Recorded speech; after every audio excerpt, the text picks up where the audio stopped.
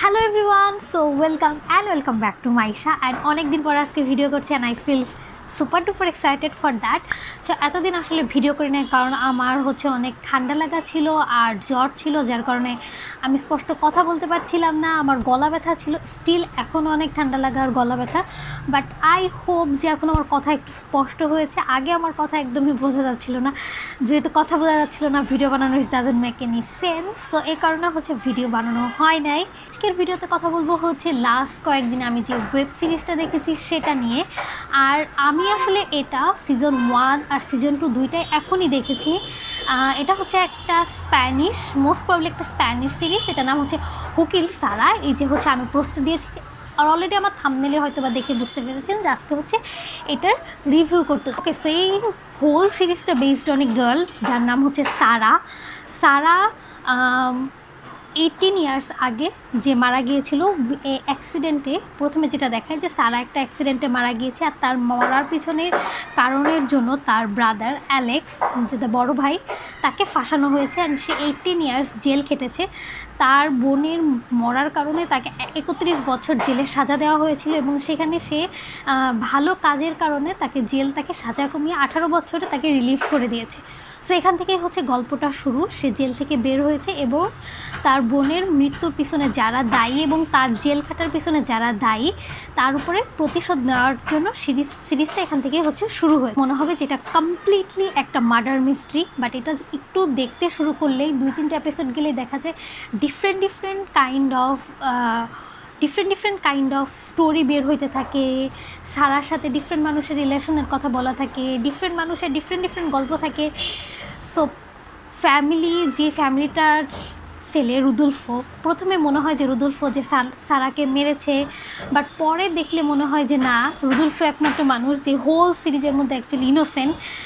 তো শুরুটা আর শেষটা অনেক বেশি এখানে একটা লেম জিনিস আমার কাছে যেটা লাগছে যে রুদুলফোর বোন যে জানে যে অ্যালেক্স তার ফ্যামিলিকে ক্ষতি করতে চাচ্ছে, রিজন যেটাই হোক, যে অ্যালেক্স ভালো ছেলে, ওর ফ্যামিলি খারাপ, but I don't know why সে এসে কেন অ্যালেক্সের সাথে রিলেশন করতে হয়েছে, তার এসে কেন মনে হয়েছে যে হ্যাঁ তার ফ্যামিলি খারাপ, অ্যালেক্সই আসলে ভালো।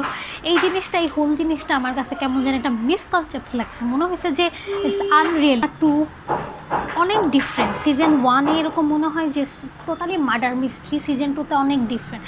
সিজন 2-তে মনে হয় যে সারাকে মারার জন্য একজন না, অনেকজন লোক আসলে পিছিয়ে লাগতে পারে। সে অ্যাজ এ পারসন সাইকো, কী করতেছে না করতেছে, তার ফাদার সাইকো, তার ফাদার তারে মারতে আসতেছে, ও বয়ফ্রেন্ডের বাবার সাথে ডেট করতেছে, বয়ফ্রেন্ডের বন্ধুর সাথে ডেট করতেছে, লাইক কমপ্লিটলি ইনসেইন লাগছে আমার কাছে সিজন 2। বাট আমি জানি না কার কাছে কেমন লাগছে। আমার কাছে মনে হয় এইটা হোল সিরিজ 6.5 রেটিং। এটা 1 যেরকম ভালো, আই থিঙ্ক 2 যদি ওরকম ভালো থাকতো, এটা রেটিং 6.5 না, এটা রেটিং আই থিঙ্ক 7-8 হওয়ার মতন একটা সিরিজ ছিল। এটা 1 অনেক থ্রিলার, অনেক মিস্ট্রি, অনেক ডিফারেন্ট লাগছে। বাট সিজন 2-তে যায় কী সব ইনসেন কাহিনী দেখালো, এটার সাথে ওর মানে কাইন্ড অফ ফ্যামিলি, পুরো ডার্ক ফ্যামিলি বানায় ফেলাইছে। মনে হচ্ছিলো যে ডার্করা সবাই, ডার্ক ওয়েব সিরিজের মানুষজন একজনের ফ্যামিলি বলতেছে, কে কার বাপ, কে কার দাদা, কে কার নানা, সবার সাথে সবার রিলেটেড, সবার সাথে সারা রিলেটেড, সবার সাথে সারার ঝামেলা। লাইক টোটালি ইনসেইন লাগছে আমার কাছে সিজন 2 দেখার পরে। আর হোল সিরিজ আমার সবচেয়ে ইরিটেটিং ক্যারেক্টার লাগছে এই সোম্যান, মারিয়ানা আই গেস তার নাম ছিল।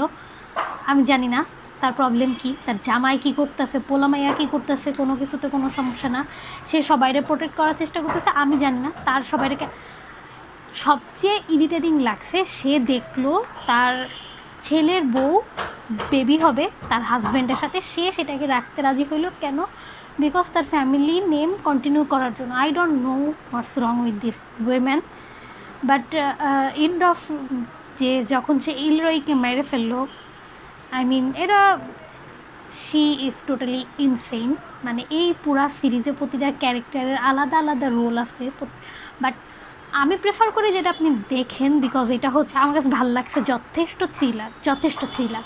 আর আমার সাসপেন্স থ্রিলার সবসময় দেখতেই ভাল লাগে। সো এইটার 1 আর 2 এটা আমি লাস্ট কিছুদিন বসে দেখছি। So yeah, and this is all about review. এটা আমার পার্সোনাল রেটিং 6.5 না, আমার পার্সোনাল রেটিং 7.35 এরকম তো ছিল হচ্ছে আজকের ভিডিও। সো জাস্ট এই ভিডিওটার মেইন কারণ হচ্ছে আমি ব্যাক, আমি এরপর থেকে আবার continuously every week every new video upload দেওয়া শুরু করবো। So just keep I on my channel and please do like, share and subscribe. Tata.